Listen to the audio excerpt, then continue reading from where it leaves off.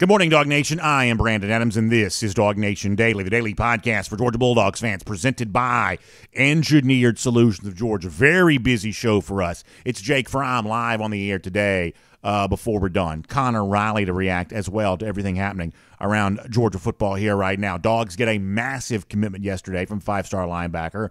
We'll celebrate that on our show and talk about what might be next. And off the top of the program, one of, I believe, Georgia's most important players for this upcoming season is seeing a little bit of a narrative shift around him. What was once said about him, I think, is no longer true. We'll talk about why that is and what it means. Busy times. Glad to have you with us for it. What do you say? We dive into it. It is DawgNation Daily, the daily podcast for Georgia Bulldogs fans, presented by Engineered Solutions of Georgia. And it begins right now. Today's episode of DawgNation Daily is brought to you by Engineered Solutions of Georgia. Dial 678-ESOG now for a solution to your foundation and waterproofing problems. Presented by DawgNation.com. This is DawgNation Daily, the daily podcast for Georgia Bulldogs fans. Here's your host, Brandon Adams. Coming up in a couple of minutes, you know we have plenty today on five-star linebacker Justin Williams committing to Georgia yesterday. We are all over that here on DawgNation Daily, presented by Engineered Solutions of Georgia today. Prior to that, there is something that was once said a lot about a Georgia football player that I don't think can be said any longer. I'm talking about Ladd McConkey. McConkey obviously is a very interesting story on this Georgia team from the standpoint there were a lot of people, and I guess admittedly probably me, although I don't love saying this, admittedly probably me as well, who just wasn't quite so sure when McConkey first came into this Georgia program that he had a chance. Forget the idea that he might, play a starring role in a Georgia team sometime in the future, but the fact that he had a chance to even be a contributing player to Georgia, just at first blush, at first glance, I don't know that McConkey gave off that vibe to me. He seemed a little too small. You weren't really quite sure of the background, kind of where he came from in terms of the high school program that he's a part of, or just the overall story. The overall package just did not quite feel like this is a guy that's going to one day be, a wide receiver that can even play at Georgia, much less one of the very top players in the league. But at this point in time, I think you have to suggest and you have to kind of point out that narrative obviously has been kind of confounded here a little bit because of how well Ladd McConkey played. McConkey was one of Georgia's best receivers a year ago, had almost 800 yards receiving, and showed up big and played very well in very important games. Had Georgia's first touchdown of the year last year on the rushing play there in the Oregon game. This is a guy who sort of exploded on the scene, and at that point in time, you would have to say that no matter what we thought about McConkey when he was coming into the program, or whatever kind of expectation we had for McConkey while he was here, the fact of the matter is that is all water under the bridge. That is all old and over and done, and Ladd McConkey's become a very good player. And the slow way in which the realization of that kind of takes place would lead some people to believe that, well, Ladd McConkey is all, is underrated, right? It's like people sort of think he's one thing, he's actually another, and it's that sort of age-old adage of, who's the underrated player, who are the guys that are being overlooked, or who are the guys, and this is the phrase that you often hear a lot, is who are the guys who are being slept on? And in fact, Pro Football Focus the other day kind of sort of put this out there because obviously they're putting out all their preseason content the same way everybody else is. And, they were also kind of furthering what has been the prevailing narrative around Ladd McConkey, that a good player that no one had expected is now better than people realize. And I'll show you this tweet on the screen from Pro Football Focus. Trevor Sikkema, one of their people, says that Ladd McConkey, he believes, could be a 1,000-yard receiver here this year, or even a 1,000-yard receiver at the NFL level. Trevor Sikkema says about Ladd McConkey, and the caption on the particular tweet from Pro Football Focus, or whatever it is we're calling Twitter these days, says, "Don't sleep on Ladd McConkey." That's Pro Football Focus kind of furthering the narrative here that Ladd McConkey has been an underrated player. Now, here's the point that I want to get to. It is probably true that McConkey has been underrated, certainly for all of 2022. That I don't know that people fully realize that McConkey was one of the best receivers in the entire SEC. But, y'all, I don't think that we can now say that Ladd McConkey is underrated anymore. As we talked about yesterday, Ladd McConkey was one of 11 Georgia players who got a preseason first-team All-SEC nod. Now, ultimately, the preseason first-team All-SEC is a little more than just a prediction of how the season is actually going to play out. It's what happens at the end of the year that matters more. But nonetheless, when you see McConkey kind of mentioned there as one of the top, small handful of top returning receivers in the SEC, this is no longer a guy being slept on. And this is no longer a guy that's in the underrated category. This is now, I think, rightly viewed to be, or at least someone who should rightly be viewed to be, a known commodity on the Georgia roster. And a player that very, rightly so, as Pro Football Focus suggests, could be ready to take that next step towards being a truly dominant force, the kind of guy that could get 1,000 yards for Georgia here this season, and the kind of guy that could be very much on NFL draft radars next year. Despite his size, despite everything else, at this point in time, Ladd McConkey isn't being slept on. He isn't underrated. He is rightly viewed as one of the best wide receivers in the SEC. He was a first-team preseason all-conference nod just last week in Nashville. Now, that doesn't make it an unremarkable story. It is remarkable that Ladd came from where he came from with very little in the way of accolades to produce this level of, fame that he's achieved now. But nonetheless, this is where he is. This is the new narrative around Ladd McConkey.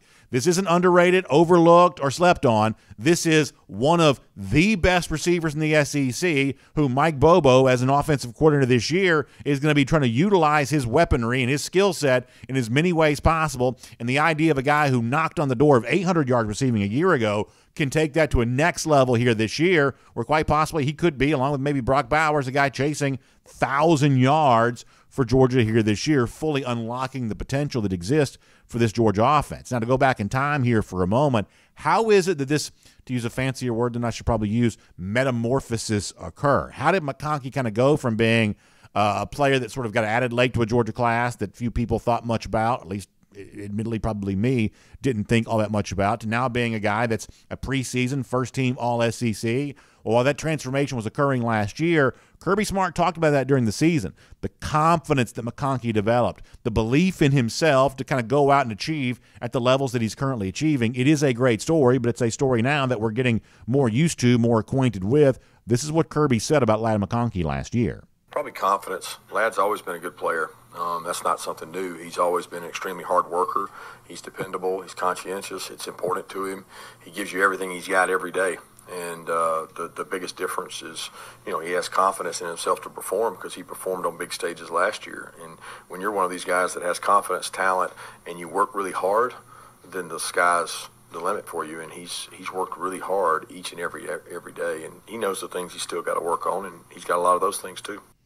And I'm sure moving into the 2023 season, Kirby Smart would probably say the same thing. There's even still more that McConkey can do to learn and grow and be even a better version of himself here this season than he was a year ago. But this is kind of the point that I'm building to on this. We're going to talk to Connor Riley here in a couple of moments, and Connor's got an interesting story up at DawgNation.com today where he talks about the overall potential for the Georgia offense, the fact that it could be even better here this season than maybe, we kind of believe it is, or maybe this first-team All-SEC stuff that we saw last week suggests, because there are guys like, Carson Beck and Dominic Lovett that, based on the sort of procedural rules of the SEC, weren't even eligible to be voted on.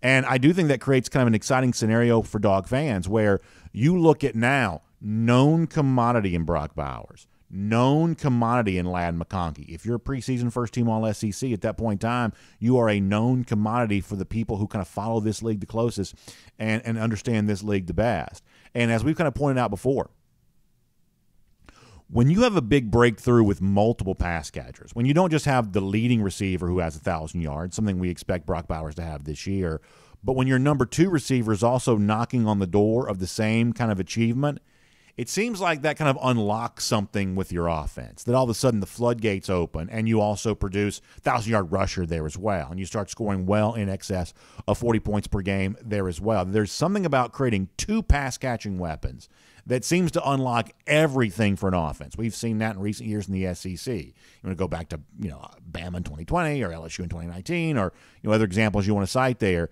is that when you kind of find that second pass catcher who really breaks through with the degree in which that McConkey might break through this year, it's the kind of thing that unlocks all the potential for an offense. And I think you have to at least consider that as a possibility for Georgia here this year. I told you on the show yesterday, there are only a handful of possible outcomes for Georgia, knowing that the national championship and the go for 3 in 23 is the ultimate goal for this team.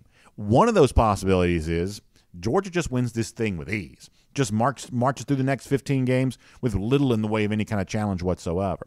When you think about a role that a guy like Ladd McConkey could play, going along with a Brock Bowers, who is Georgia's sort of other big-time known commodity right now, when you think about the way in which Georgia could unlock all of its offensive potential if these guys play up to their sort of top-line expectation, you understand the path for how Georgia gets there. And at the very least, it makes the transition to a brand-new starting quarterback that much easier, because eventually we're going to get a lot into the rest of the summer prior to the start of the season in September about kind of what is out there for the Georgia quarterback spot. And if we assume that for now Carson Beck is in the lead and likely to become the starter, how does he grow into that role? Well, having this kind of talent around him is the sort of thing that a lot of Georgia starting quarterbacks to begin their careers could not say they had going for him. But Carson Beck, if he is the starter, he will have a lot of weapons at his disposal. And watching how all of this comes together, watching how all of this plays out, including a guy in Ladd McConkey who's finally getting the attention, the credit he deserves, for Georgia fans, watching that could be indeed a very fun thing.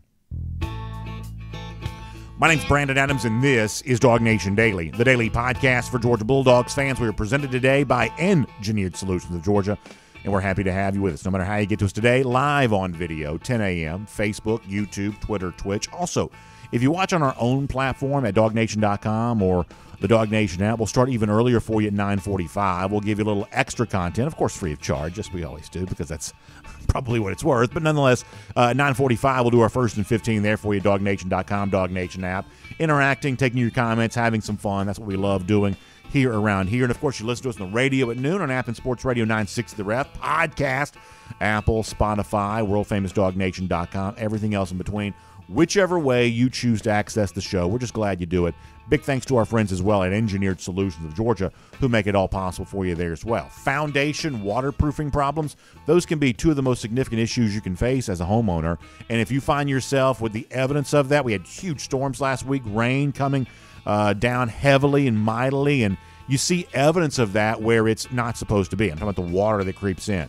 Garage, those wet spots in the floor, residue that lets you know water's been there before, in the basement, the crawl space, all of that can be evidence of a problem and a signal to you that BA reminded you to make sure you pick up the phone and call our friends at Engineered Solutions of Georgia to help you with all of that. Same thing for those cracks in the wall. You see the little horizontal cracks in the wall or the stair-step cracks to your brick, something along those lines. Once again, that's a signal to you that something could be not quite right and something definitely needs to be seen about. And Engineered Solutions of Georgia is the service you want to trust to handle any of these kinds of issues for you, because they have got an entire team of engineers on staff. And there's really nobody else in our marketplace that can put that level of resource to work for you to help you solve your problem. After all, Engineered Solutions of Georgia is a solutions-based company. The word solution is right there in their name. That means if it's a simple fix, they'll tell you all you need to know about that. If it's a more substantial problem, all the more reason to have smart folks doing the great work for you. Now, here's the other cool thing there as well.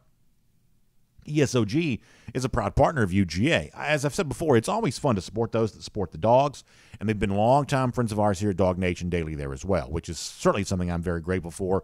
Grateful to them for what they've done for us, and grateful to all of you who've shown your support to Engineered Solutions of Georgia because of their continued partnership with us. I truly appreciate that. When you reach out to them, make sure you tell them that BA sent you there.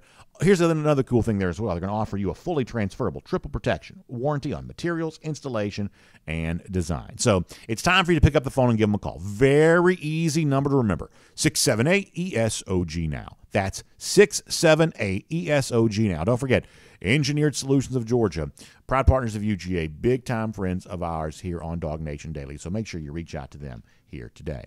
All right, so we have a very busy and full show coming up for you. Before we are done today, we're going to get a chance to catch up with former Georgia quarterback Jake Fromm. Jake joins us, of course, every week.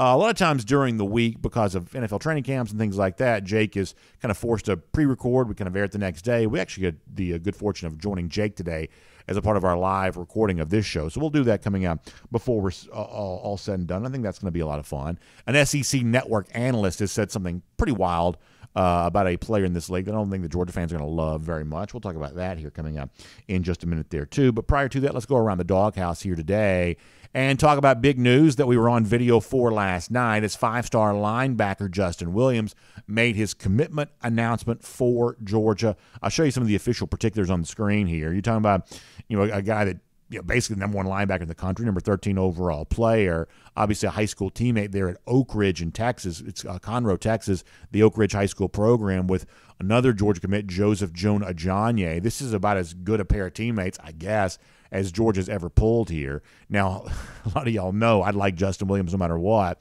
but when you see in that particular photo there him showing off the Georgia-themed wrestling-style championship belt, that's a pretty good way to have me at hello there as well. A great combination of two of my favorite things with the pro wrestling and the Georgia football. And obviously, this is just one of those massive recruiting wins that I think tells you a lot about the current state of Georgia recruiting. And, yesterday on the show, we talked a lot about the role that Glenn Schumann plays in a situation like this.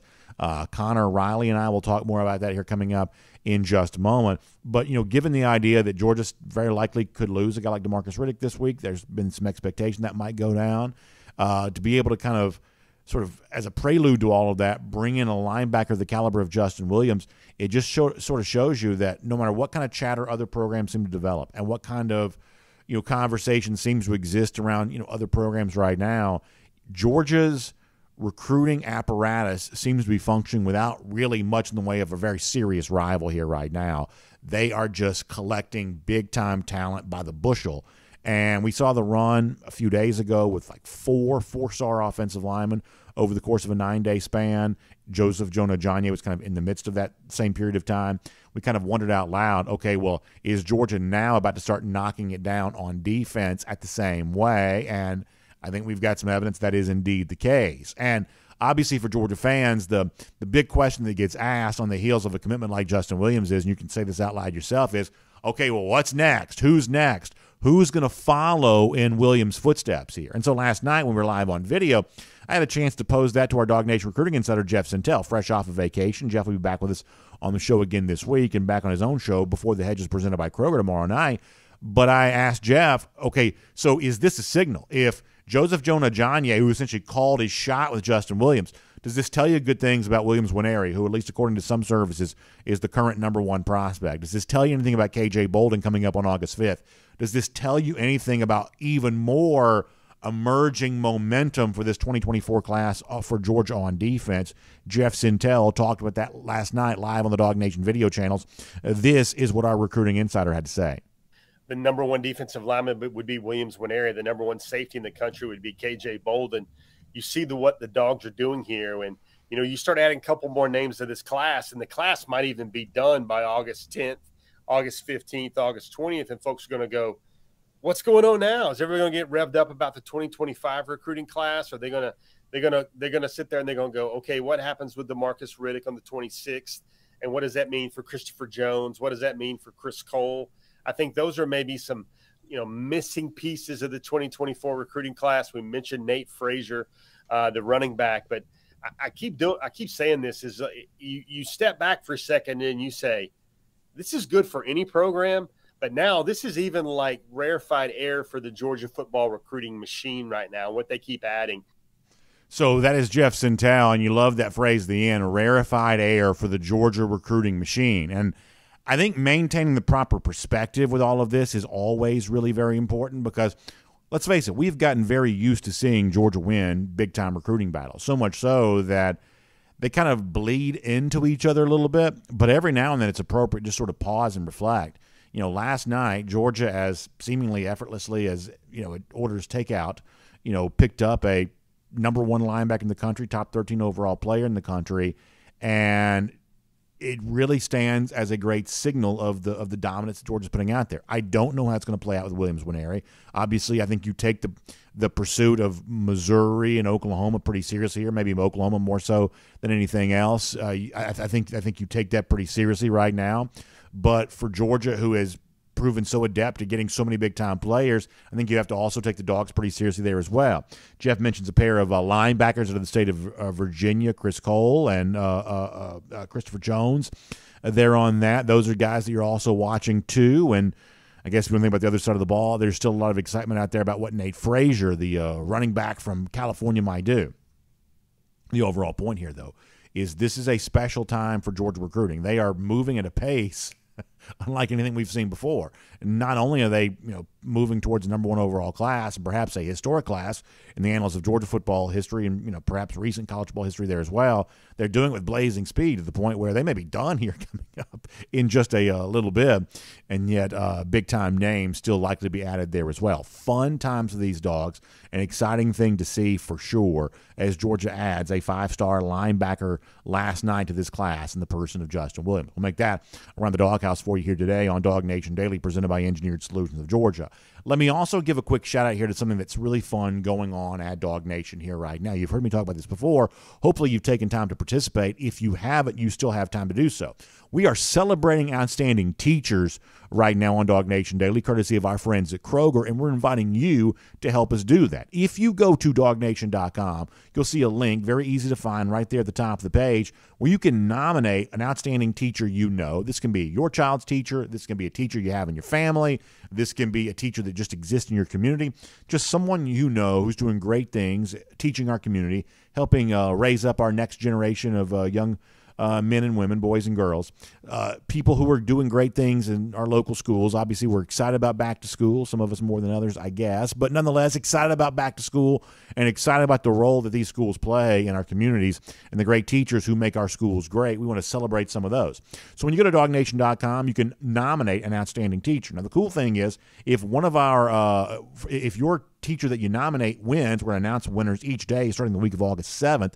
If a teacher that you nominate wins, they get 4 incredible gift cards, including a $100 gift card to Kroger. You get $50 to Home Chef, $50 to Bath & Body Works, $50 to Target there as well. So great, 4 great gift cards there for our winning teachers. But nominators also get a chance to be a big winner there too.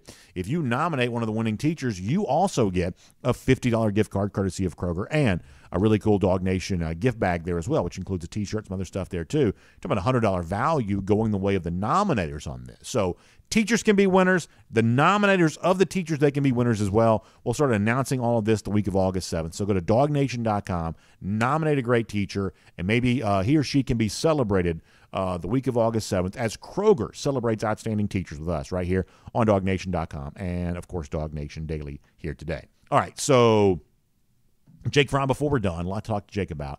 But for now, to keep the conversation going about Justin Williams and what's next for UGA recruiting and everything else related to these Dogs right now, let's dive into all of that today with Connor Riley here on DawgNation Daily, presented by ESOG. From Athens and across the SEC or wherever the recruiting trail may lead, here's a DawgNation.com insider. Let's bring in Connor Riley here, DawgNation Daily, presented by Engineered Solutions of Georgia. Connor and I had a chance, along with Jeff Centella, to talk last night about Justin Williams, the 5-star linebacker who commits to Georgia. And, Connor, I don't think you can overstate the kind of prospect that I believe that Williams is. You watch the film, you see a guy who's just flying to the ball. I mean, just absolutely like a laser beam towards the football, which is what you want a linebacker to be. But when you also, get chances to hear him, his high school teammate Joseph Jonah Janye, you see the kinds of recruits that can be immediate contributors to Georgia's overall team culture, making the team better because they're on it. I mean, I don't see a negative here. I don't see a box that Williams doesn't check. This was a gigantic win for Georgia last night, was it not? Yeah, I mean, there just aren't a lot of human beings that are 6'2" right now, 205. Georgia's probably hoping to get him up to 220, 225.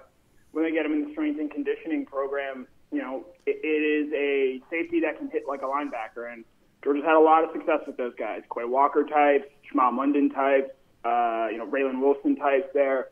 And, as college football continues to evolve more into a pass-first game, having those kinds of guys that not only can drop back into coverage and create mismatches in that end of the field, but stuff the run, be aggressive blitzers, is something that has been paramount to this Georgia defense so long as Kirby Smart has been the head coach of this program. And, we sort of touched on this last night. I think my biggest takeaway right now, Georgia's got the number 1 inside linebacker commit in the country. They've got the number 1 cornerback commit in the country.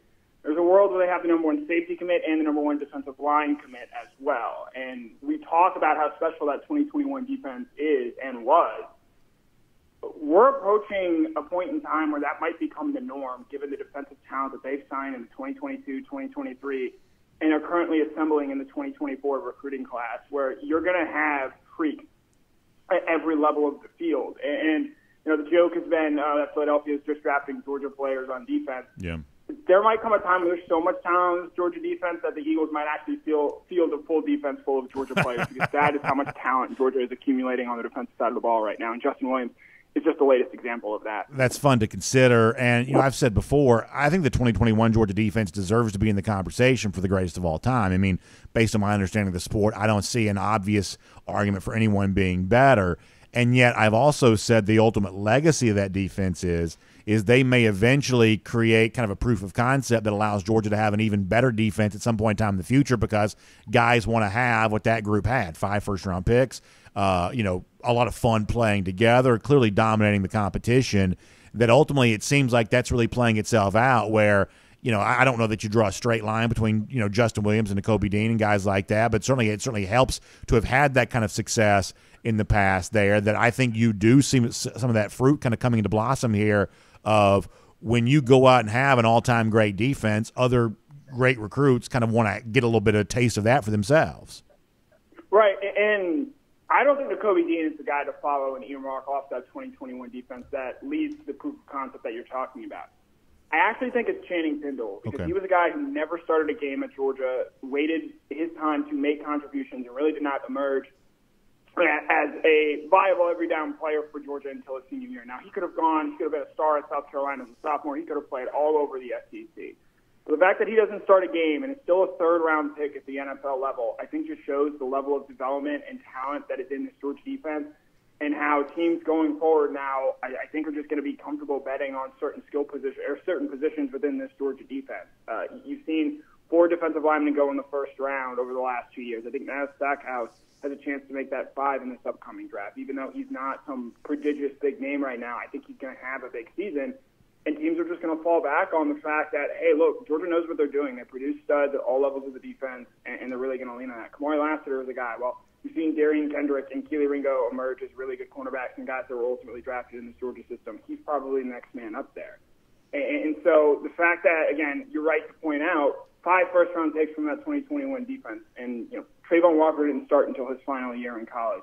Jalen Carter wasn't a starter until his final year in college. And those guys all still go in the first round.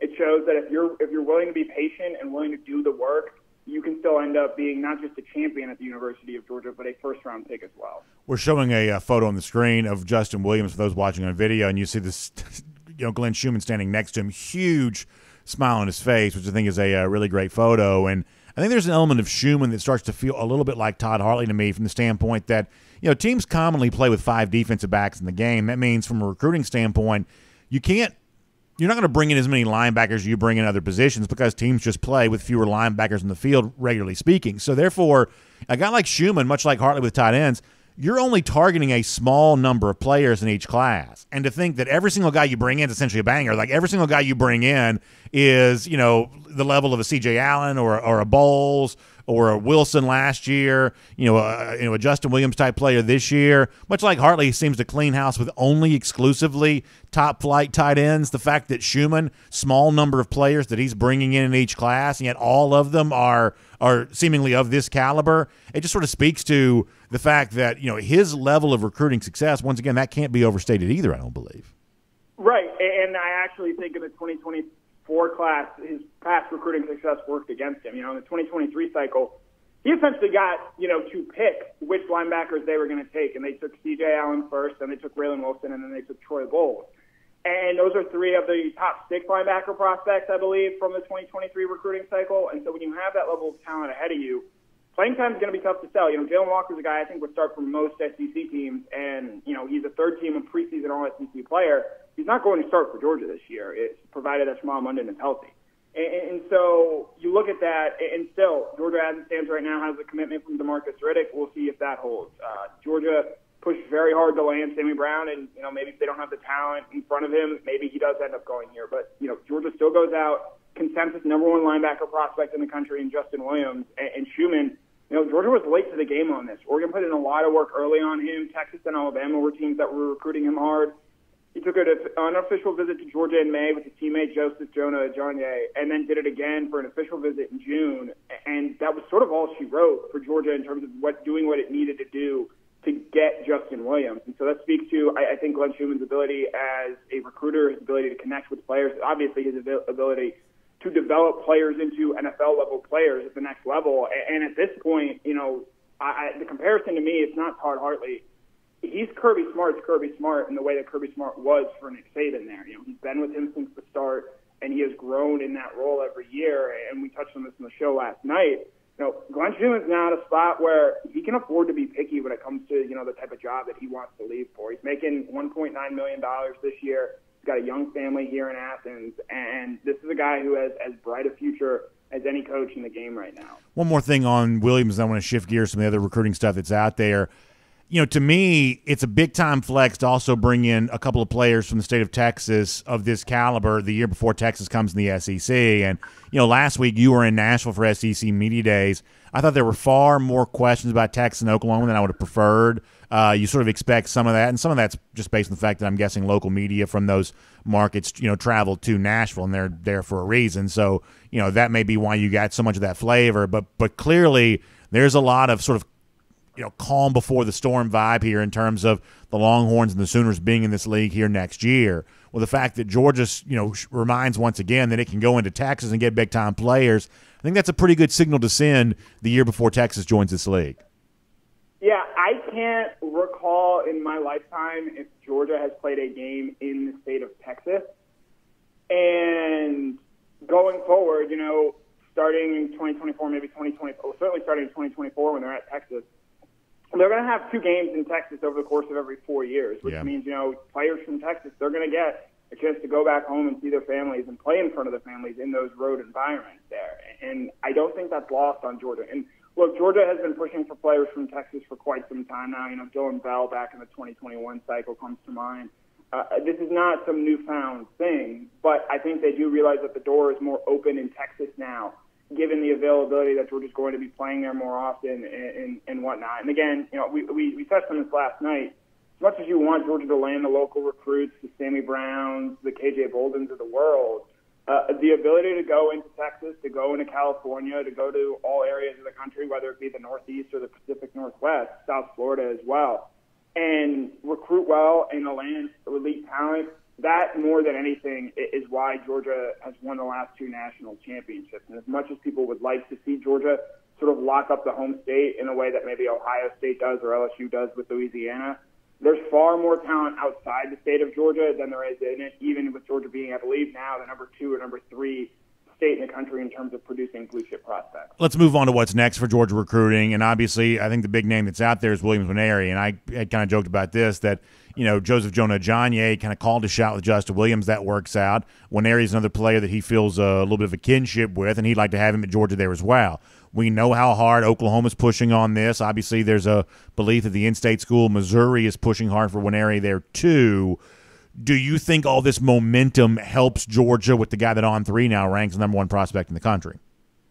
I do. I think this is a recruitment, if I'm being honest. Nwaneri probably doesn't know where he's going at this point, and Georgia, Oklahoma, and Missouri all have, I think, unique pitches. Oklahoma has been the team there the longest with Nwaneri. Georgia has the best development track record, and then Missouri is obviously the home state school there. And look, I know people might scoff at the idea that it's Missouri. Missouri went head-to-head a few years ago with a Missouri prospect in Luther Burden and beat Georgia out for him. That was a player that Georgia won quite badly. And so I don't think that they're to be discounted in this recruitment there. And one thing to keep in mind here, Brent Venables went 6-7 last year in his first season at Oklahoma. Eli Drinkwitz has floated around 500 his entire time there. Those are not exactly super safe, job-secure jobs at those 2 respective programs, where if they have a bad season this year, there are going to be a lot more questions asked. So not only do those programs need Nwaneri a little bit more than Georgia does, not that Georgia doesn't need a player of Nwaneri's caliber, but when you have guys like Joseph Jonah-Ajonye and you have guys like Michael Williams and you were able to recruit at that level consistently, you don't feel the need to land a player like Nwaneri quite the way I think Oklahoma and Missouri do. But in the age of a transfer portal, let's say there is a coaching change at the school Nwaneri ultimately ends up at, Georgia's going to be a very attractive offer for him. And Kirby Smart has spoken about this, about, with the transfer portal, the, ability to not just keep recruiting, but to keep developing relationships with players in the sense that they might end up, playing for you down the line, provided they fit the size and speed parameters that Georgia is looking for, as well as checking off some of the character background checks there as well. And Nwaneri absolutely does that. So while an initial decision might be nearing for Nwaneri there as well, even in the event that it's not Georgia, I think, Georgia is going about recruiting him the right way. And even if they miss out on him, they're in a position to long-term benefit from the recruitment of Nwaneri that they've had. I want to talk about the All-SEC stuff before I let you go here. Obviously, and I've said this now a couple times, 11 preseason first-team All-SEC names for Georgia is a remarkable number. And I want to get into, what you wrote about DawgNation.com today, some of the guys that weren't, I guess quite eligible to be on that list and what that might mean for the rest of the season. But, Connor, let me just restate something I've said before. If Georgia has 11 first-team All-SEC players at the end of this season, then not only will Georgia win the national championship, but it won't be particularly close. It wasn't particularly close a year ago, and 2023 would set up to be even more dominant than that. That's a level of individual talent dominance that I don't think any team in the SEC would have matched. And frankly, there weren't a whole lot of stretches in terms of guys that got the preseason nod. Maybe Stackhouse was a little bit of an eye-opener for some people. Maybe McConkey was a little bit of an eye-opener for some people. But, ultimately you can make a pretty good case for all 11 of those dudes. It just sort of speaks to what at least has the potential to be, I believe, Connor, a historic Georgia team here this upcoming season. Yeah, for the sake of transparency here and filling out my All-SEC ballot, I think I only had 9 Georgia players in total on the ballots there. And so the fact that they get 11 on the first team and 16 across all 3 teams there is just mind-blowing. And to that level, look, Georgia's not going to end the season with Dominic Lovett, who was not eligible to be voted but was a first-team All-SEC receiver a year ago. Ladd McConkey and Brock Bowers all on the first team unless, Georgia just decides, hey, we're going to throw the ball every down and allow those guys to put up big numbers. But look, they could very easily have 3, potentially 4 first-team All-SEC offensive linemen with the talent that they have there, and that's how good Stacey Searles' room is there. On the defensive side of the ball, maybe Kamari last year was a little bit surprising, and I think his presence in Nashville last week certainly helped him. But Javon Bullard and Malachi Starks have made big plays at the collegiate level already, and entering another year, they figure to be in a better spot to make plays and contributions. I could certainly see a world where Shamon London at the end of the season, provided he's healthy and he's able to play, 12, 11 games over the course of the season as he's entering fall camp with a foot injury. I could certainly see him as a guy that makes first-team All-SEC. Jermon Dumas-Johnson is not to be discounted either, as he was Georgia's linebacker representative there. So there's so much talent on this team, and while at the end of the season, 11 may not just be feasible, it's very clear that this Georgia team is deep at every level of the offense, considering the fact that, Carson Beck wasn't even a guy that could be voted on, but there were quite a few media members out there saying, based on this crop of quarterbacks, I wouldn't mind, taking Carson Beck and betting on the talent around him and thinking that he's going to put up big numbers this season at the end of the year, be a guy that could be a first-team All-SEC quarterback. So then let's pivot to what you wrote about then. What does it mean for the Georgia offense when you look at the guys who did make it along the offensive line, Bowers, McConkey? When you look at those guys that did make the first-team All-SEC, knowing that Lovett wasn't eligible to be on there, that Beck, not yet the named starter, wasn't eligible to be on there, either. What kind of potential can Georgia potentially unlock offensively because of that? My sort of big takeaway was there's going to be, and he knows this, there's going to be an onus on Mike Bobo to push the right buttons here. Because it wasn't surprising to me other than Ladd McConkey, but McConkey's been a guy that's made big plays in big games throughout his career, and so he has a certain name recognition that comes with him. Brock Bowers and Cedric Van Pran are the 2 best players at their position in college football. Amarius Mims might, by the end of the year, be the best offensive tackle prospect when it comes to the NFL draft. And Tate Ratledge is a guy who's going to be a year further removed from his foot injury and is entering essentially his 3rd year as a starter in the SEC. And so none of those guys making the first team are all that surprising. It wouldn't surprise you if Beck or Lovett had a big year this season, given the expectations, along with the fact that there's a lot of talent around him. You're not going to be able to double Dominic Lovett because you probably have to double Brock Bowers. And so with all that talent, and Kendall Milton's a guy who, and I wrote this morning, if you're telling me Kendall Milton's fully healthy and plays all 15 games, probably going to be a pretty good bet. He's going to make at least one of the All-SEC teams at the end of the season. Health has just been his biggest question mark and concern. With all that talent around, the pressure is going to be on Mike Bobo to push the right buttons. And I think he can do it. I think he, has always been a capable offensive mind, especially with what we saw at the end of his last Georgia tenure there in 2014. And while, yes, that was a long time ago, I do think that, this offense is in a point where, they're not going to need to rely on Carson Beck to make hero throws and make big plays in the way maybe, say, USC is with Caleb Williams, because there's so much talent around him. He can simply drop back, find the open man, and Georgia can keep moving the ball efficiently. Connor? So there's a ton of talent and plays that Bobo can play with and work with, and it's going to be really interesting in seeing what Georgia's new offensive coordinator does this season. It's a very good point. Sorry for stepping on the final couple of words there, but very well said indeed. And we appreciate your time on our program here today. Look forward to reading plenty more from you there at DawgNation.com, and we will talk to you soon here on DawgNation Daily, presented by ESOG. Yep, as always, it was a pleasure. Let's take a look around the rest of the league. This is SEC Through. Yeah, really fun and interesting stuff there from Connor Riley. A lot of potential out there for this Georgia offense here this season, and I mean, you just have to say it. And I'm not trying to heap unnecessary hype or be overly hyperbolic, but the level of individual attention a lot of these Georgia players are getting, if it comes together in that way for the upcoming season, then truly the sky could be the limit. You could be talking about a historic pursuit of a third straight national championship for Georgia, and everybody at that point in time you would think would be forced to recognize exactly what's happening here in Athens, although I'm sure there'll be plenty of media types who'll have their own agenda, as they oftentimes do. Before we bring on Jake Fromm, let's get ready to go cruise around the SEC, courtesy of Royal Caribbean. Remind you, this is a great time to take a Royal Caribbean cruise vacation. In fact, it's a great time to start thinking about April of 2024 and being a part of the next DawgNation Cruise, bigger and better than it's ever been, as we set sail on an Oasis-class ship. I'm talking about Allure of the Seas here. April 22nd through the 26th next year, that's what we're going to be doing, leaving out of Port Canaveral, going to Nassau in the Bahamas, going to Perfect Day, Coco Cay. And I can't even begin to tell you the fun and exciting things that are going to be on board this great cruise ship, Allure of the Seas. This is a bigger cruise ship than we've been on before. This is an exciting opportunity. And to kind of meet the moment here, DawgNation is going to have more specially themed events there as well.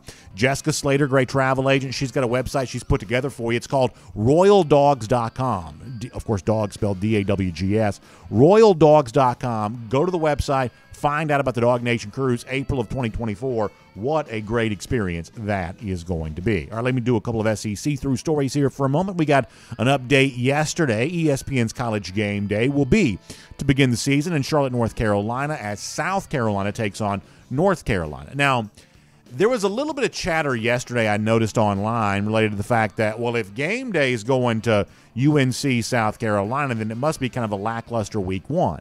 I guess, there's certainly no Georgia-Oregon this year the way there has been in the past. We have to wait a week for Texas and Alabama. That's obviously a huge game, but that's a week 2 game, not a week 1 game. Utah-Florida's on a Thursday, so when you look at that Saturday slate, maybe it does sort of seem like you're kind of missing some of the big stuff. I think that Florida State LSU is one of the biggest games that will be played all year long. But I guess my overall point here is I think South Carolina, North Carolina is actually a really fun game. And maybe that just makes me sort of a college football dork to be as into this as I kind of am. But I think this is a pretty big game here for this upcoming season. I don't have a problem with Game Day being there, given the other choices that would have had in a week 1 type situation here. Drake May is obviously a big-time quarterback. A lot of folks would think maybe the best quarterback in the entire country. Certainly a guy who's going to have a chance to be the number 1 overall pick. Don't forget, if you look at some of the early betting lines that have been out there, UNC's been the early favorite here. They've been about a field goal or so favored against South Carolina, which is, to me, a little bit eye-opening, given the way that South Carolina concluded the regular season. They obviously had the big win against Tennessee, the big win against Clemson, yet they find themselves in the underdog position to UNC. This is not a game that South Carolina needs to lose, though. This is the type of game, neutral site, relatively even, fair fight, at least on paper, that if you're Shane Beamer, you need to win.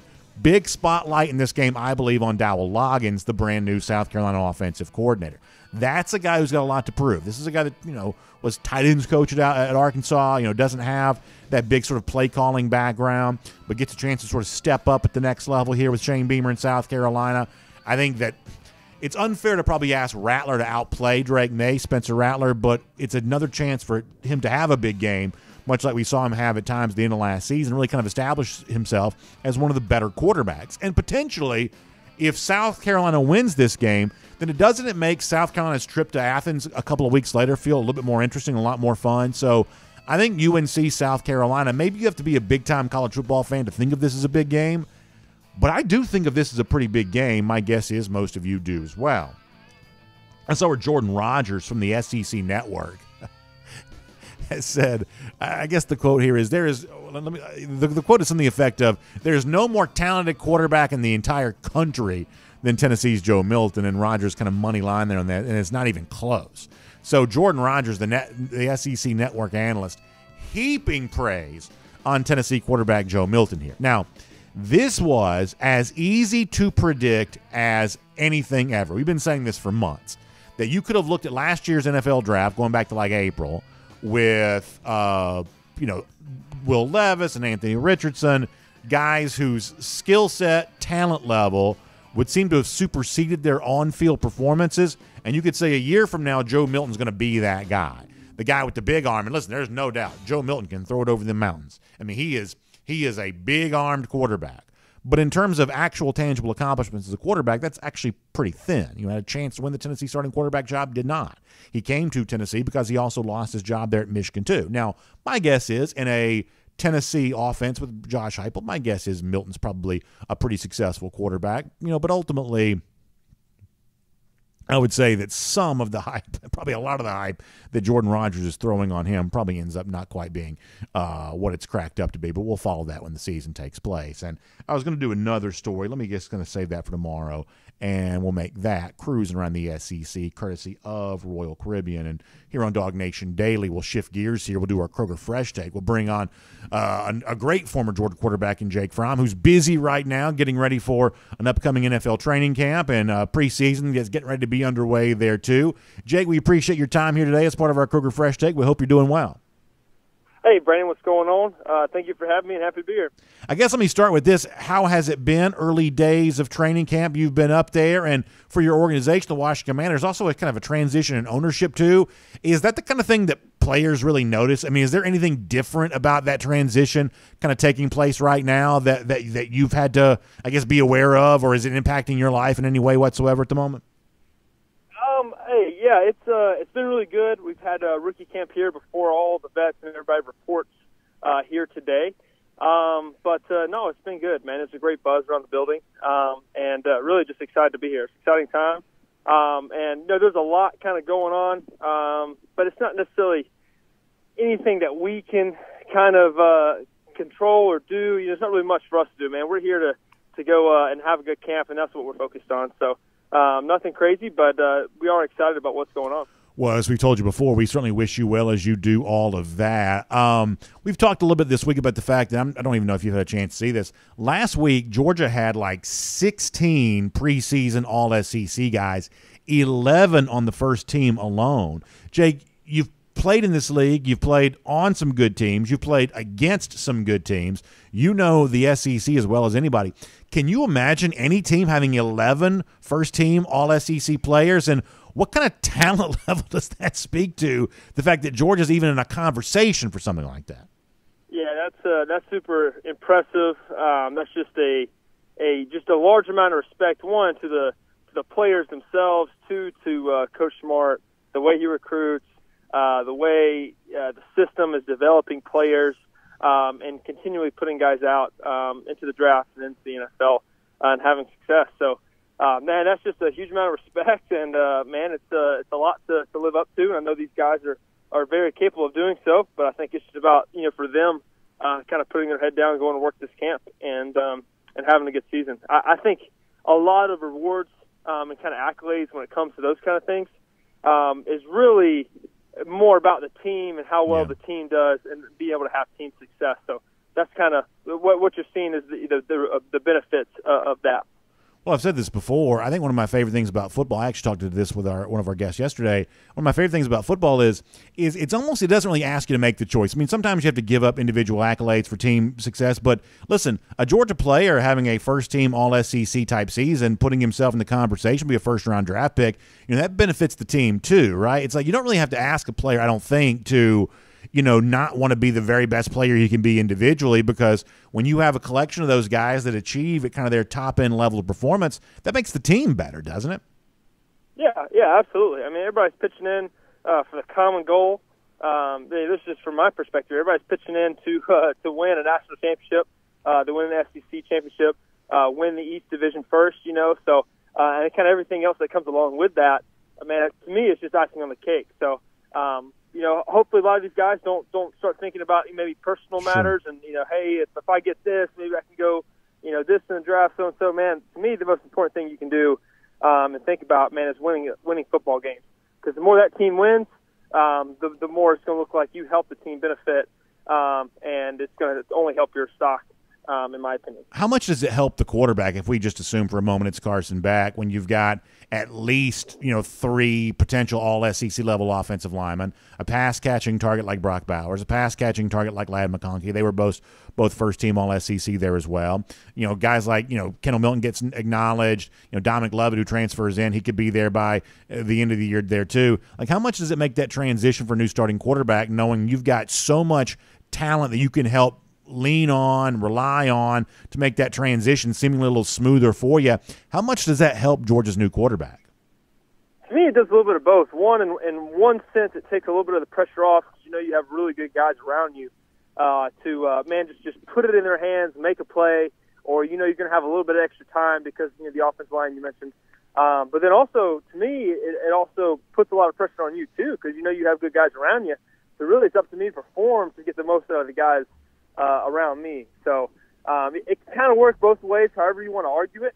But I think Coach Smart and Coach Bubba are going to do a great job of putting Carson or whoever it is in the right position to succeed. And, just let the offense take care of business and the defense stop people and win football games. That's what it's all about. One of those guys that got that first-team All-SEC nod was Ladd McConkey. And, to me, Jake, Ladd is an amazing story. And at one point in time, I don't mind telling you this, I never expected Ladd to have the kind of success at Georgia that he's had. I'm embarrassed to say that now because of how wrong that opinion would have turned out to be. But I could not have predicted this. And yet, ultimately, this is the player who he is. And it sort of seems like now we've kind of gone from him being at one point in time sort of an underrated, overlooked player to now he's one of the guys that was also first-team All-SEC last week, that he has not only arrived as a big-time player, he is now getting the proper credit for that there as well. I don't know how well you know Ladd, but what do you make of his evolution as a player?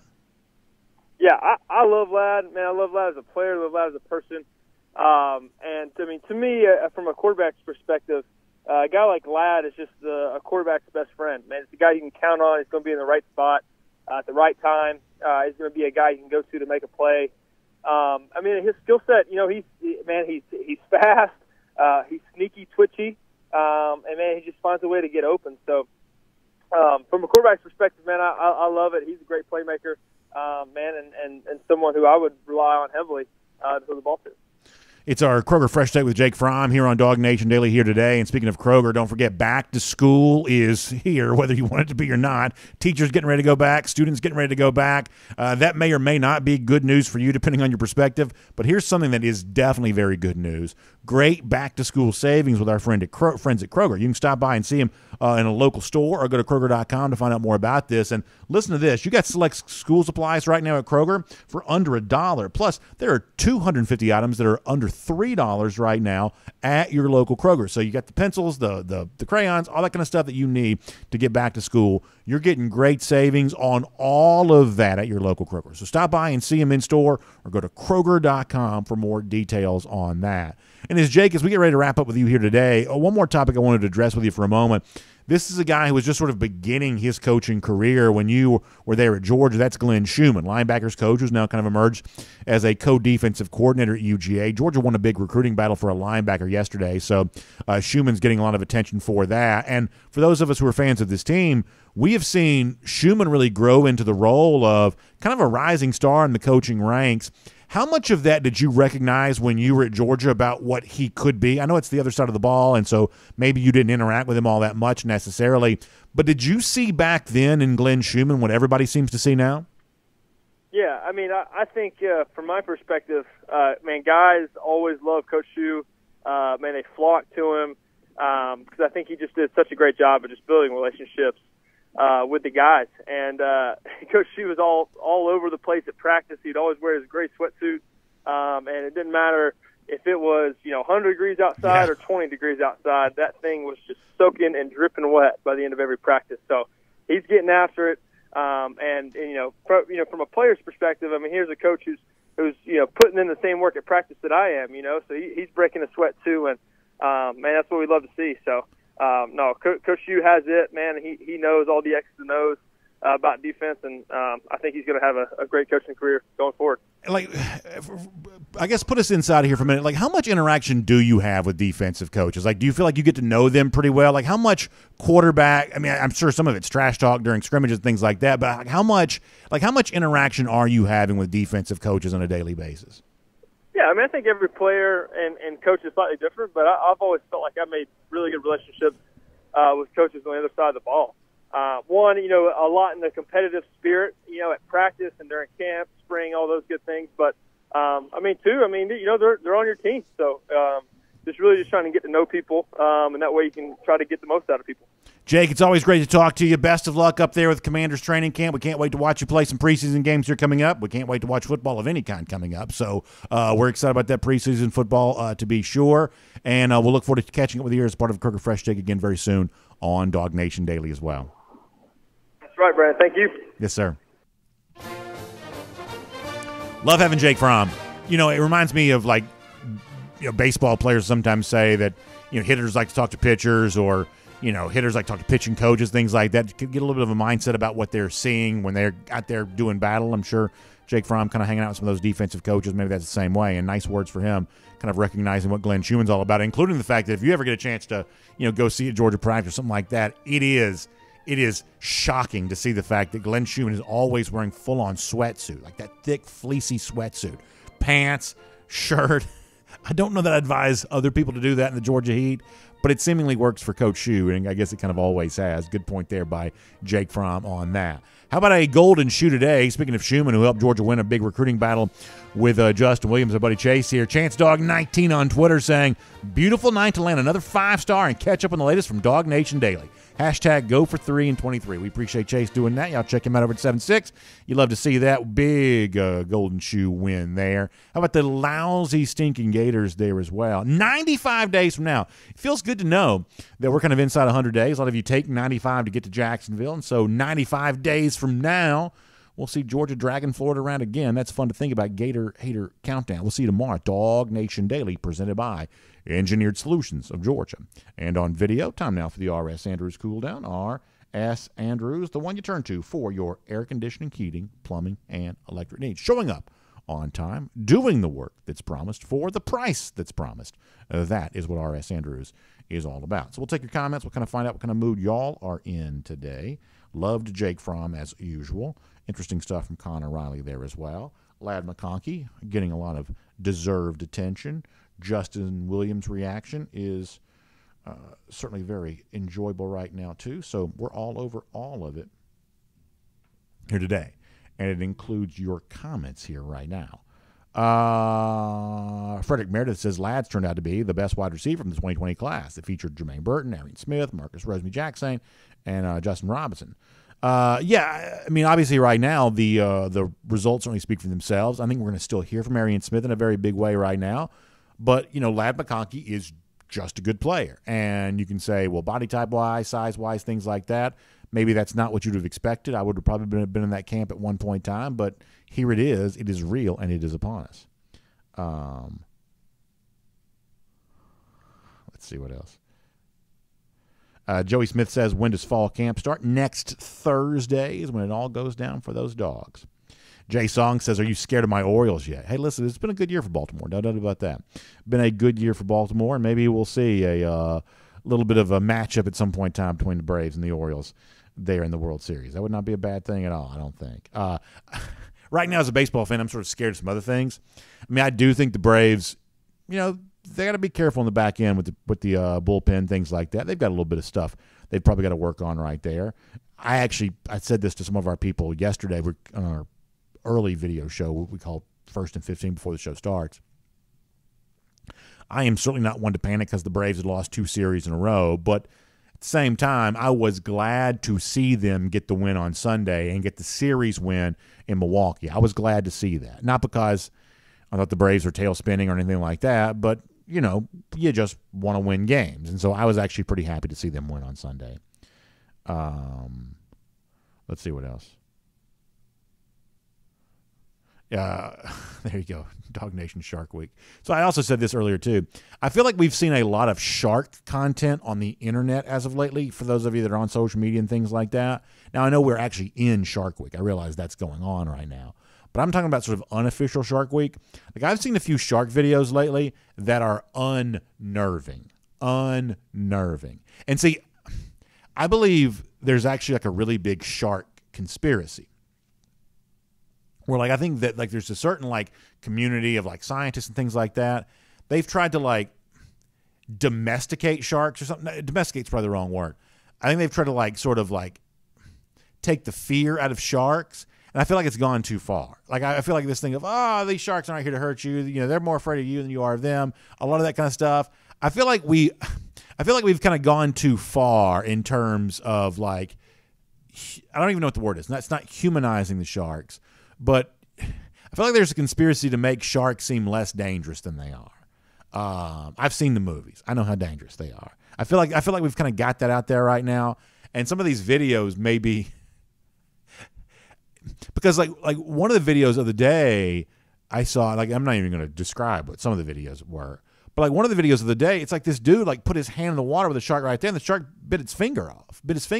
It's like, you shouldn't do that. But if it wasn't for all this, you know, all these, you know, sort of narratives about, these sharks, you know, they don't want anything to do with humans. Not the videos I've seen. In the videos I've seen, the sharks are more than happy to, you know, be around humans, chomp on the humans, whatever else.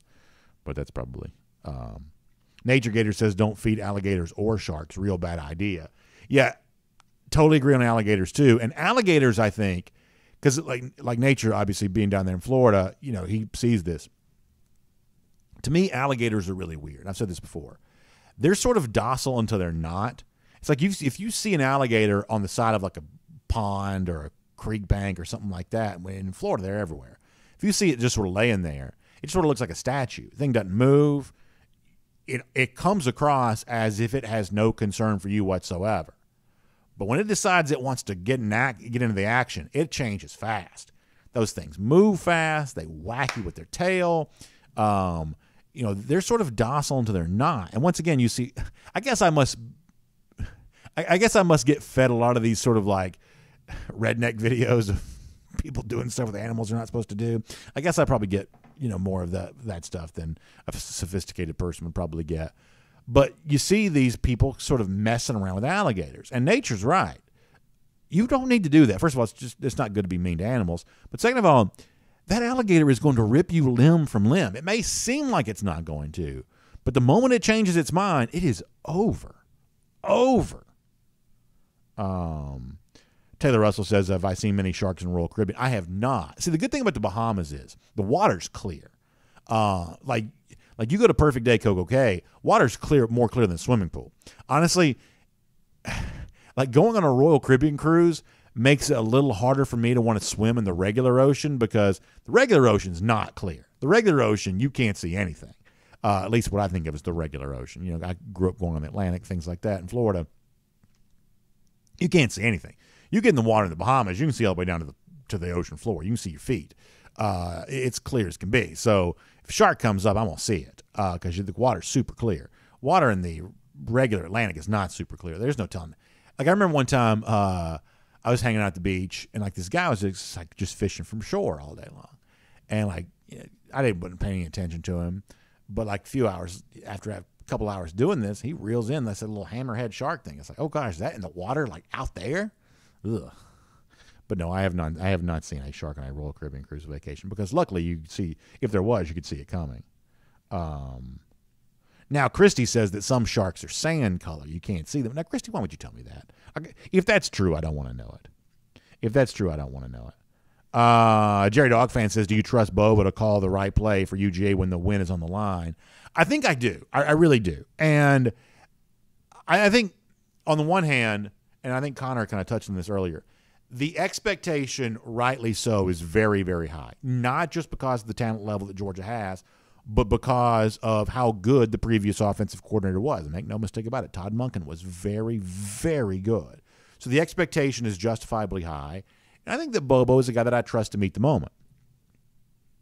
For instance, for those of us who follow this stuff pretty closely, is there anybody else that Georgia could have hired that you would have wanted more than Mike Bobo?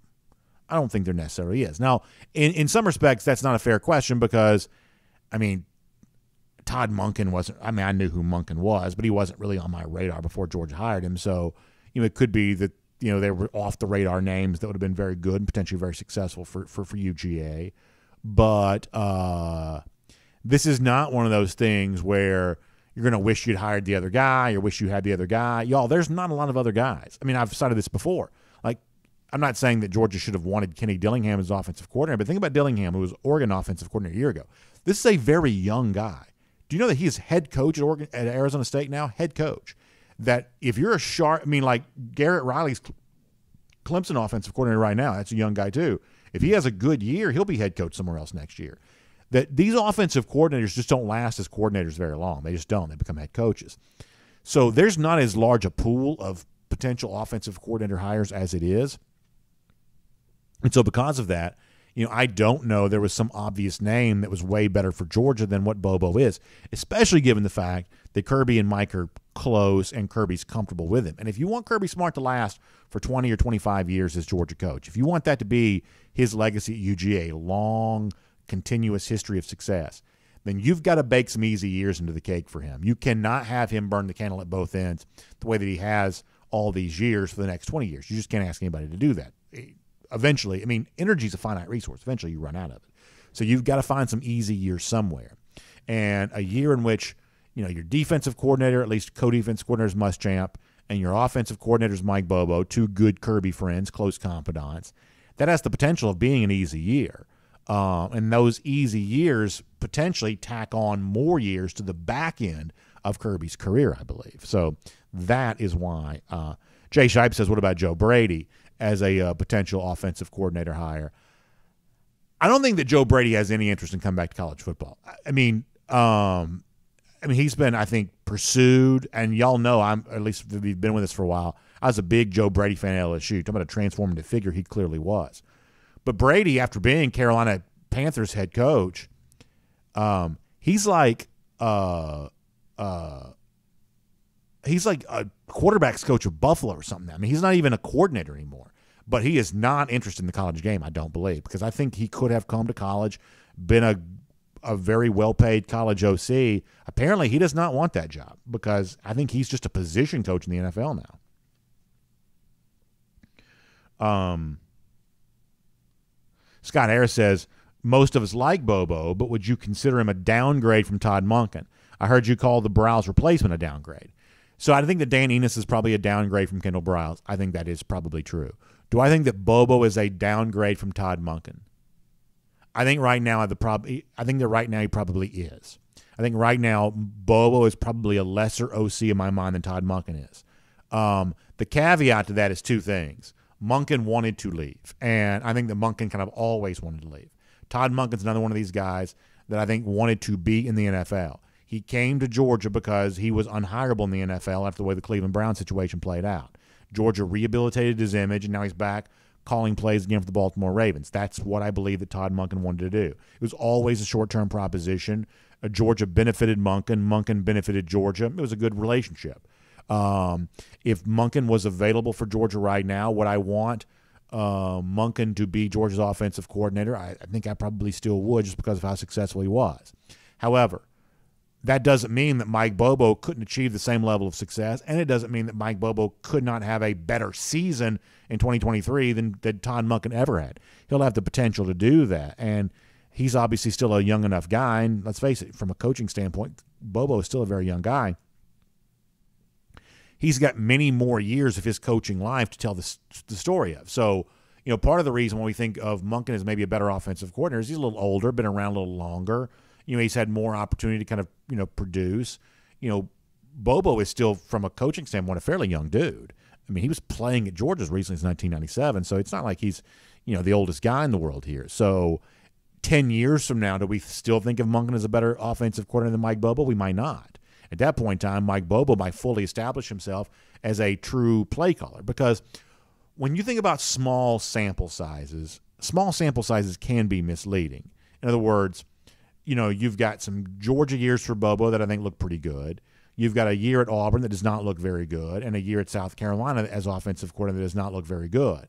However, was that South Carolina situation something that Bobo takes the blame for, or is that a situation where the program was essentially already kind of eroding to the point where Bobo couldn't save it, and so therefore it may have been a bad year, but it wasn't necessarily Bobo's fault? The Auburn situation, I think you can very easily claim that wasn't Bobo's fault, because Auburn hired a head coach in Brian Harsin it should have never hired before. So it could be very easy in the next couple of years for Bobo to coach at Georgia in such a way that makes people forget he was ever at South Carolina or ever at Auburn, that his coaching career is still a long way away from being – the story of that career is a long way away from being written, that eventually he could establish himself as a better offensive mind than Todd Monken. But for now, I don't know how many offensive coordinators were better than Todd Monken the last couple of years, so it seems fair to say that Georgia had itself a good one a year ago. The other caveat to this is that while Monken may appear to at the moment be the superior offensive coordinator, there's no doubt that Bobo's the better recruiter, and there's no doubt that Georgia's overall recruiting apparatus was strengthened with the hire of Mike Bobo because of the fact that's something he kind of embraces.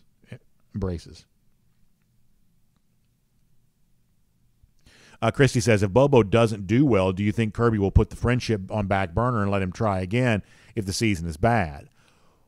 Well, I think two things about that, Christy. Thing number one is that ultimately Kirby Smart is a tenacious competitor, and I think he understands the old adage of it's not show friends, it's show business, that ultimately Kirby Smart is going to do what's right for business, even if that means, not necessarily doing right by friends. So if there was ever a need to move off a Muschamp or move off of a Mike Bobo, I do trust Kirby Smart to make that decision. I don't think that Kirby Smart would allow loyalty to cloud his judgment there on that. I also think, the idea that Georgia would do poor enough offensively that Bobo would need to be fired the next couple of years, I don't really quite see that as all that likely. I mean, it just seems like this situation's set up pretty well where I don't see Georgia firing any coaches anytime soon. So, I mean, could Bobo not work out? Obviously it's a possibility if it does happen. I do think that Kirby would very easily make the decision to move on. In fact, Bobo would probably, help with that. He would step down himself so Kirby wouldn't have to. They'll preserve the friendship and they'll do what's right for Georgia football there. Certainly that would be the case.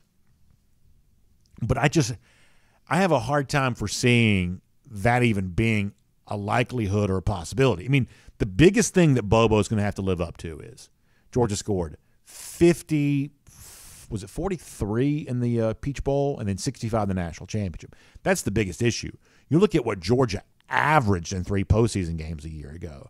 That's where Bobo's going to really be judged, and that's where a lot of what he's all about will kind of be determined.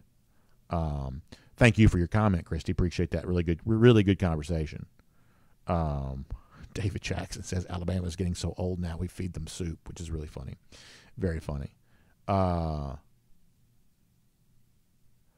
Let's see what else.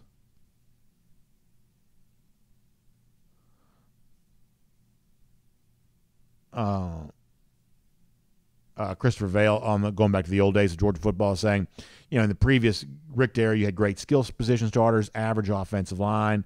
Yeah, I mean, that's the thing that Bobo's going to have at his disposal this year is just the quality of offensive line that Georgia produces is just so good now. And I really think that's an unheralded part of the championship story. This offensive line depth, the thing where Georgia can sustain a couple of injuries and not have a drop-off at offensive line. I mean, that makes a lot of people into a better offensive coordinator. And I don't think that even on the better, rigged teams, I don't believe that Bobo ever had an offensive line near the one he's going to have right now. I just don't believe that he did. I think you're right about that. let's see what else. Let me go to DawgNation.com for a minute, and then we'll go to Facebook for a minute, and we'll see how everybody's doing there.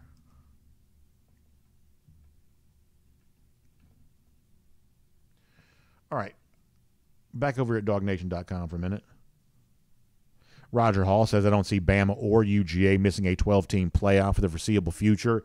Yeah, I think that the 12-team playoff is going to be a benefit. What we sort of think of as sort of that upper tier of teams. You know, there's always someone left out of a 4-team playoff. Alabama would say it was them in 2022. Georgia was certainly it in 2018. There's always going to be somebody left out. But in the future, that kind of team won't be left out of the postseason anymore. And if you put, let's say you made a playoff bracket. It's going to be 12 teams. Let's say you put 6 teams who are sort of in the most deserving category. This would be TCU. It would be Michigan. It would be the ACC champion. You know, oftentimes that might be Clemson. You got 6 teams who are kind of the most deserving. And you've got another half of the bracket, the 6 teams who are just the best. Because we always have that debate of, well, who should make the playoff, the most deserving or the best? Oftentimes the committee has chosen the most deserving. That would have been TCU a year ago. In the future, though, when you've got most deserving playing against best, most talented, whatever else, you better believe that the favorite in most cases is going to be the better team, even if they had a couple of bad losses. Those teams just become really difficult to beat. Georgia would have been in 2018. Alabama, for the most part, would have been a year ago. I don't think Alabama was nearly as good as its fans think it was. But if you had a 12-team playoff, that would have been a tough game for most teams playing against Alabama. It would have been, I'm thinking of other examples. There would have been lots of years in which that team excluded from the playoff would have been a very tough out in the playoff if you put, good, talented teams who had 1 or 2 disappointing losses. If you put them in the playoff, they would have been a very tough out in the postseason in a way that kind of a one-loss conference champion isn't always. And so that's what it's going to look like, where you may start with the 12-team playoff with a whole bunch of conference champions, whole bunch of teams with pretty records, but it's the overall more talented, deeper teams, regardless of their records, that will emerge during the postseason. You very easily could have a situation where the national championship in the future is like a 10-2 SEC team playing a 9-3 SEC team because, who knows what happens during the year, some sort of weird injury, football takes a weird bounce on you, whatever else, but eventually talent sort of emerges. And in a longer college football postseason, there's going to be more of an emphasis placed on who has the overall, greater level of talent. A.J. Ferraro says a 12-team playoff is only going to make it harder for Cinderella-type teams to make the national championship game. Depth's going to prevail over the course of a 16-game schedule. I think that's true. If it was a 64-team tournament, you bring the underdogs back into it. But going from 4 to 12, you make it worse for the underdogs. You definitely do. Randy Hall says, see the comment on Bronny James. Let's see what that is. Are you serious? Bronny James had a medical incident? Oh my gosh.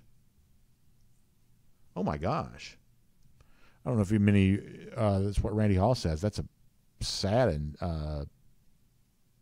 scary thing. Bronny James, one of the top basketball prospects, son of LeBron James.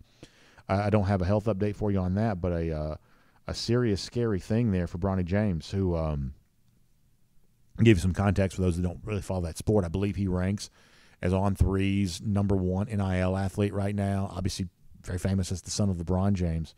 Very, very scary. Very scary. Certainly prayers out to LeBron and his family on that. Brandon, ESPN says, it's 24 minutes ago, Bronny James is stable and out of ICU after suffering a cardiac arrest while practicing at USC on Monday. Very, very scary. Very scary indeed. Is he a senior in high school? I guess I don't know that. He is a senior in high school. Is that right? So a rising senior, I guess. A rising senior, is that right? I apologize for not knowing that. But a very scary thing indeed. So we'll follow that and I'll let you know where it goes. not easy to transition back to regular comments, but we'll try to do a couple of those. Funny stuff from DT in here. Bill Russell says, was it 1976 when James Brown sang Dooley's Junkyard Dogs at halftime? I believe that was 76, I think. Really some amazing video to go back and see, that performance from James Brown. And by the way, the Dooley's Junkyard Dog song from James Brown, unbelievable song, great song, and really kind of a big deal. I don't think we can kind of fully process. I mean, James Brown was like the coolest dude in the world when he's doing that song for Georgia. Of course, this is before I was born, so I'm only having to sort of make sense of this kind of in the after effect. But, I mean, as cool a dude as exists in pop culture at the time, and he's doing a song about Georgia football, that's really amazing. Like, my first experience with James Brown was Apollo Creed coming to the ring in Rocky IV. I'd never even heard of James Brown prior to that. So that was my first experience with James Brown. So I had a lot to learn about who James Brown was. But the thing that he was doing, the Dooley's Junkyard Dog, that's an amazing thing. Amazing thing. Deidre Frazier says that Oscar Delp is being severely overlooked. I believe that's probably true, and I think that some of that's actually even coming true from Georgia fans. Not because they don't like Delp, of course they do, but there's, I think, this assumption that, the drop-off from no longer having Darnell Washington is going to be significant. Now, on the one hand, that isn't the case. On the other hand, while Delp may not be Darnell right now, I do think he has incredible value to Georgia. I think he can be a pass-catching weapon. But also, I think that Delp's a little bigger than some people give him credit for. Now, he's not as big as Darnell. Of course, no one is, for the most part. But can Oscar be an effective blocker for Georgia in that two tight end set? I think he can be. I still think that Georgia probably plays the two tight end set a little more than some think that he will. They will. DT says, I saw James Brown at Music Midtown. 70 years old then, still the hardest working man in show business. Yeah, I mean, the whole thing where you come on stage with like the big, coat, and you sort of drop that off. I mean, like, true great showman, like a really, truly outstanding showman. Really very cool. Randy Hall predicting that Georgia gets the running back from California, Nate Frazier, Bolden, and Chris Jones. So big predictions there from Randy Hall, who always has a good time with stuff like that. Let me go to Facebook here for a moment. See how the folks are doing over there.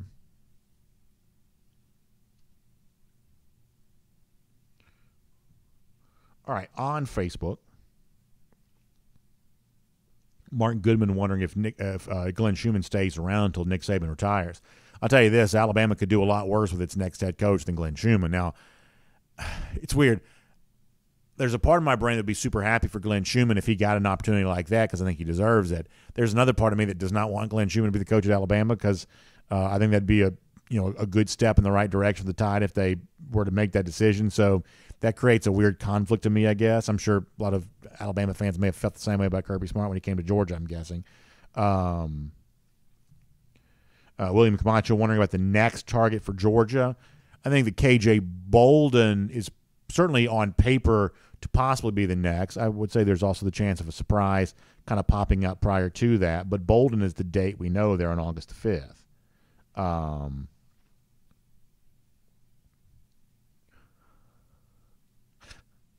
Johnny Prescott giving you a shout out, a throwback to Smoking the Bandit as he talks about some Georgia recruiting stuff, which is pretty funny over here.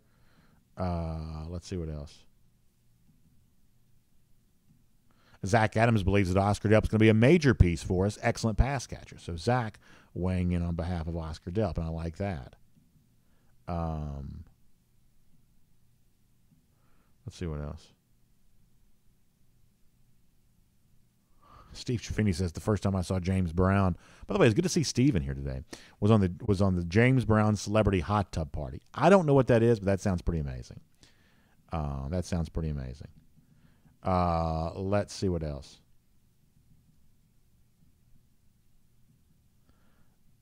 Yeah, you got some fun stuff going over here on Facebook.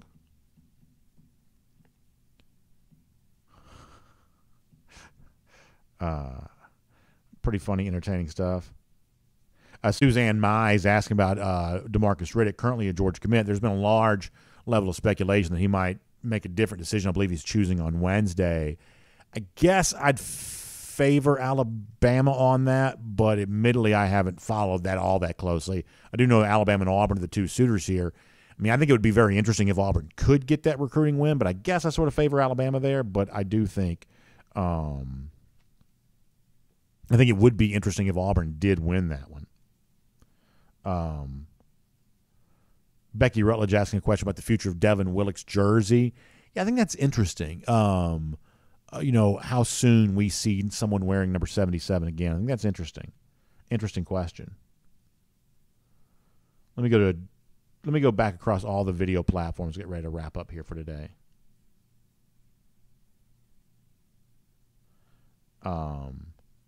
Jay Shipes also mentioning the Adam Anderson thing, which I guess maybe we should have mentioned that during the regular show, but he did accept a plea yesterday. You can read about this at DawgNation.com.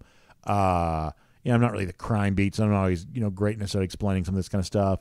But I guess by accepting a plea, he avoided the most serious charges there. Sounds like he's been in some, trouble with the law since the rape allegations that are out there for him. So you can read this. Obviously, to me, it's an incredibly sad story to see a life that for right now is turning out this way. And, a lot of people have been impacted by this. Obviously, Anderson been impacted seemingly by his own choices. So I just wish him well in trying to figure some of that kind of stuff out. And then he can use this, time, which is apparently going to be, serving some time here.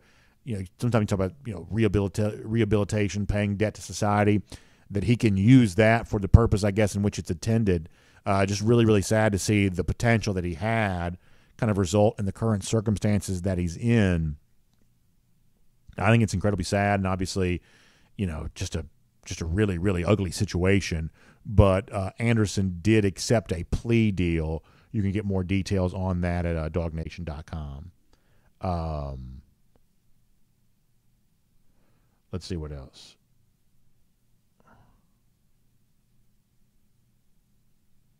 Frederick Meredith says Oscar Delp is plenty big enough to be a very effective blocker, but again, keeping Lawson Lucky off the field is going to be no easy chore. I think that's exactly right.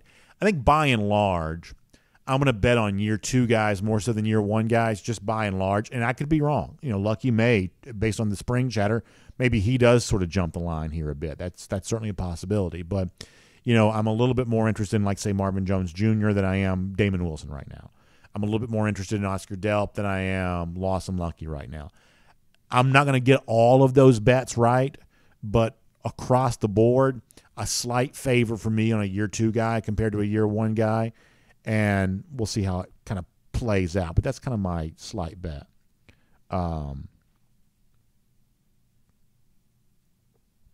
Scott Harris says, I respectfully disagree with your 64-team playoff comment. Basketball can do 64 teams because attrition is not as big an issue. A 64-team football playoff would kill less deep programs. So my point is I think by and large you're right. Obviously, which football would never do because football is not set up that way. But if you did have this 64-team tournament, less deep teams would wilt under that, but you would have more random occurrences. It's sort of like the World Series of Poker. The larger you make the field, the more eventually you kind of punish the better overall players because, you introduce more randomness into the situation. And there is a way in which you could theoretically expand the college football playoff to the point where you brought randomness back into it. Whereas, I think at a 12-team playoff, even maybe moving up to like a 16-team playoff, that to me is the optimum playoff size that really punishes the worst teams and promotes the better teams, which is ultimately probably what you want your postseason to do. You want your postseason to favor the better teams because the goal of a postseason is to reward the deserving champion. So that's probably what you want. And a smaller playoff, creates the opportunity for some randomness because you only got to win twice to win the national championship. And a larger playoff results in some randomness because let's say theoretically you had a 64-team college football tournament. That's 63 losses, right? If over the course of 63 losses, there will be some random upsets. And so, if number 1 seed gets knocked out, then all of a sudden now you've got the team who beat the number 1 seed playing somebody else, which only sort of creates more randomness, because that's the way that the larger tournament's going to play out. It's like once you have one weird random result, all of a sudden now you've increased the likelihood of having other weird random results the rest of the tournament, because the better overall teams have started to disappear a little bit. And, that's just, I think the overall point that I'm making is if I was the head coach of, Louisiana Tech and I made a 64-team tournament, would I have a chance of winning the tournament? No, I probably wouldn't. That's just too many games for me to win. But if you told me there were 63 teams are going to take a loss over the course of that 63 games, would we see a weird team win a game or two? We probably would. And once you have some weirdness, that creates the opportunity for more weirdness, where you would have a little bit more of a random champion out of a 64-team tournament than you probably would out of a 16-team tournament or a 12-team tournament.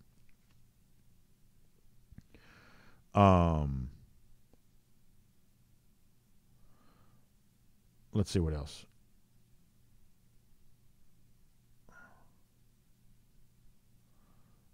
Frederick Meredith says, I'm convinced that we're not going to see nearly as much 12 personnel this year, with Bowers rarely leaving the field and only one of Delp, Lucky, and Sperlin are going to play very much. Yeah, we'll see how. I think it should be interesting. I think that should be interesting.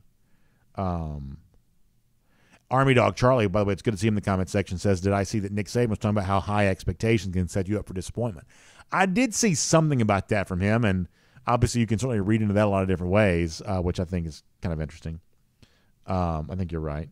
It sort of seems like there's a way of reading that. It almost seems like he's sort of setting Alabama fans up to be let down easy. It kind of feels that way. Toby Trammell says the bigger bracket would be more opportunity for upsets. I think that's right. I mean, in a 12-team playoff, you'll have 11 losses, and so one or two of those will also likely be an upset too. Just, math would suggest. But the champion almost always will be a deserving champion. All right, final comments on Facebook and DawgNation.com. We're going to go. Steve Shaffini says, if a stingray can kill Steve Irwin, it can kill me with ease, which I think is probably true. You go to like the aquariums and things like that, they always let you touch the stingrays. You do a little two-finger thing and sort of touch the stingrays. I always think it's weird that you can do that. I know they only sting on the tail, I guess, but to me, it's another one of those sea creatures that I feel like has been branded as this pet when it's called a stingray, right? I mean, it's called a stingray. Like, it sort of feels like the name and its treatment within like culture are two very, very different things. A little bit of a dichotomy there, I believe.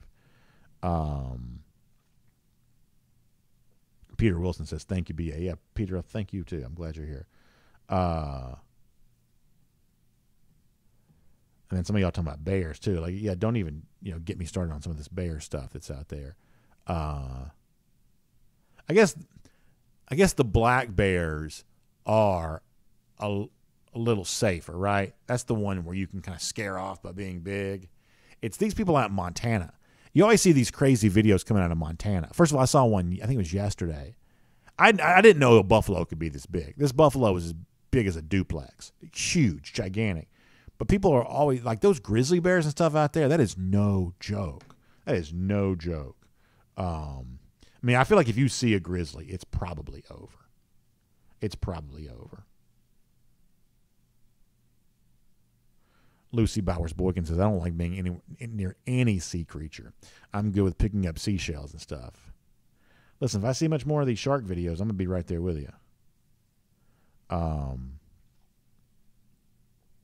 Back at DawgNation.com. AJ Ferraro says, what would it take for Georgia to retire another jersey? Is winning the Heisman Trophy enough? They have said they're not going to retire any more jerseys. They do Circle of Honor now. So Georgia has said it's not going to retire any more jerseys, and I think I'd take them seriously on that. I think I'd take them seriously on that. Bill Russell says a grizzly is a land shark. It's a pretty good description. Kevin Mills says, with the possibility of 30 commits, is there a limit on how many can report early? I think that depends on how many guys Georgia has on campus, because you've still got 85 scholarship players, right? And you can only have 85 at any one given time. So your early enrollees, I guess, is determined by the number of players that you have on your roster at that point post portal and NFL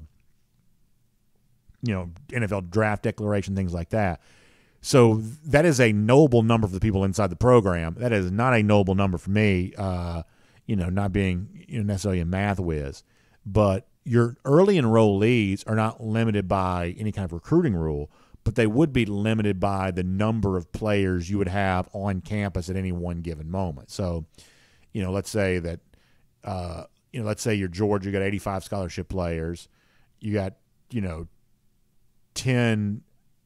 Well, so I guess in most cases, once you factor in portal and kind of graduating seniors, guys moving on to the NFL, that's a big enough number that I guess it would not restrict your ability to have early enrollees. But let's just say theoretically it's small, right? It's like, if you wanted all 30 guys to be early enrollees, just for the sake of conversation, if you wanted all 30 to be early enrollees, then you'd have to have at least 15 seniors leaving the program and 15, draft picks leaving the or I should say transfers leaving the program. You can only have 85 scholarship people on, guys on campus at one time. I believe that's the case. DT says when you go snorkeling, he was in the Cayman Islands. It says stingray kind of swam above him, and it blocked out the sun. It was the size of a Volkswagen. Yeah, I've seen some big rays before too when I've been snorkeling. Big rays. Now, it's really cool to see one when you're a long way away from it. If it's either way above you or kind of way below you, that's kind of a cool thing. A little bit of distance in the water is kind of cool. It's if you're in shallow water and you're going to swim over one kind of close, that's where it kind of gets a little bit, I guess, it's a little startling, I guess, maybe. All right, we're going to go for now. Y'all appreciate you being here, part of our R.S. Andrews Cool Down. Y'all check out R.S. Andrews online for your air conditioning, heating, plumbing, and electric needs. It's been hot. Good time to get that AC unit tuned back up to factory fresh spec. So find R.S. Andrews online to be able to do that at rsandrews.com. Have a great day. We'll see you back here tomorrow. DawgNation Daily presented by Engineered Solutions of Georgia. We'll look forward to talking to you then.